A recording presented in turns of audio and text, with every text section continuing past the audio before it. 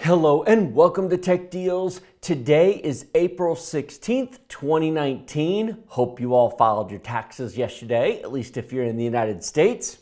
I have some AMD news, specifically some Zen 2 news, Ryzen 3rd Gen, which is supposedly launching in about 6 weeks at the beginning of June, when AMD's CEO Lisa Su does the keynote speech at Computex in Taiwan.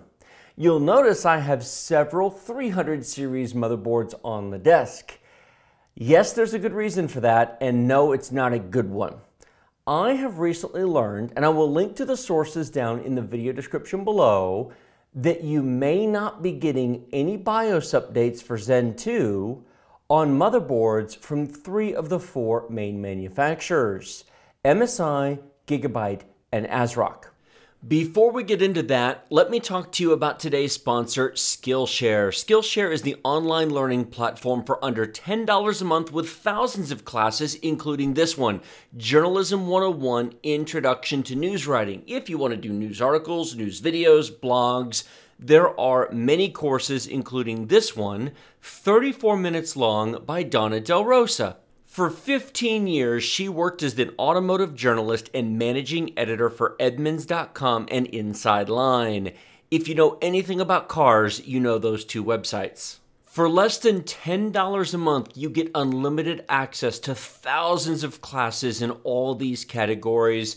The first 500 people who click on the link in my video description below get a 2-month free trial. Support the channel, click the link, go sign up for the trial, and go learn something today.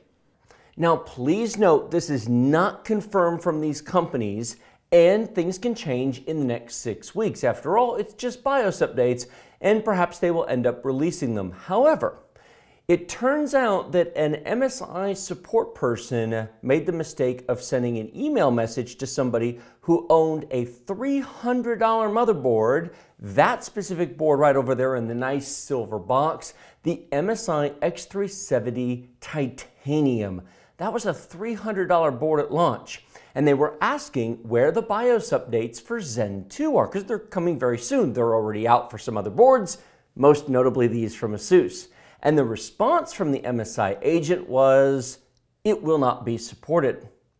This runs counter to what we've been told for the past 2 years, that you would get 4 years of support.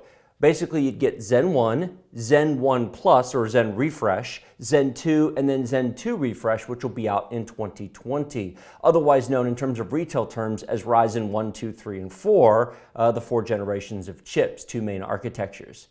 If this holds true, while it might not be AMD breaking the promise, it's a pretty big promise broken, because I'm willing to bet quite a few people bought some very nice premium motherboards expecting to be able to install the next generation of chips. Please note, the BIOSes are finished. They're already done. In fact, you can download them now for the ASUS 300 series boards, and you can download, it's not just that they haven't done them. The 400 series boards from all of the companies are done and ready. The Aegis version .7.2, which supports the next generation Zen 2 chips, is already on all their websites.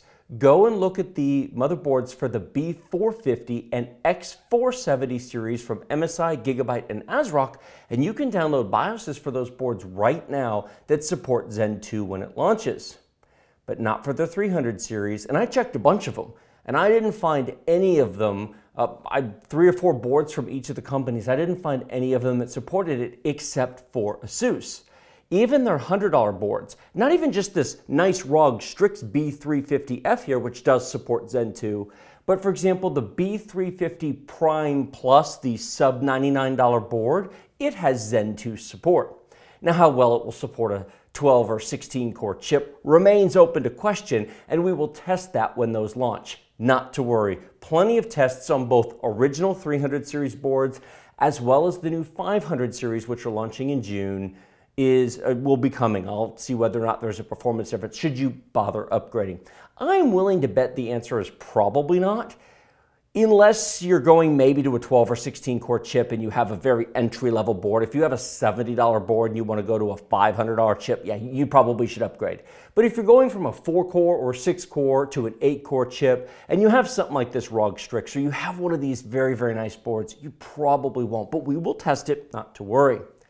Quick update, after filming the video but before publishing, MSI released a statement.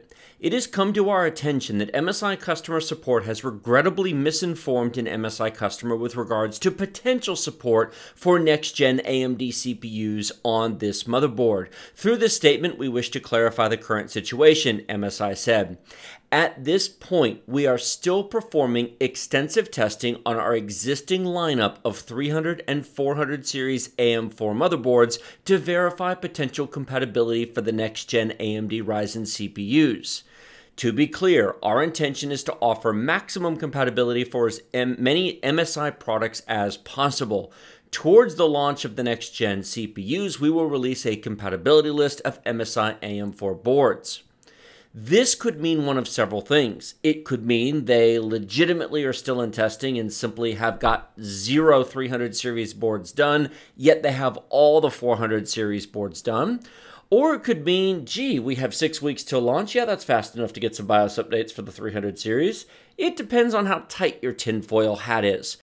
What do you guys think? Let me know in the comments below if this remains true, if any of these companies do not in fact support Zen 2 on these very nice and expensive X370 boards. Will you buy any boards from them in the future? Will you buy their graphics cards or other products? I imagine that that's going to upset a few people. Now the titanium over there, that was $300. This gaming K7 right here was a $200 board. This gaming K4 was about $150, but these are all premium products.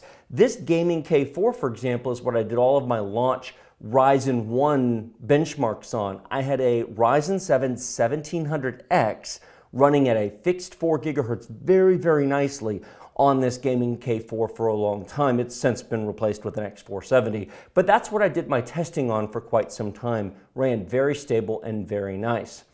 My only issue with it is this board never supported 3200 properly. 2933 is the most it supported, which is why I eventually replaced it.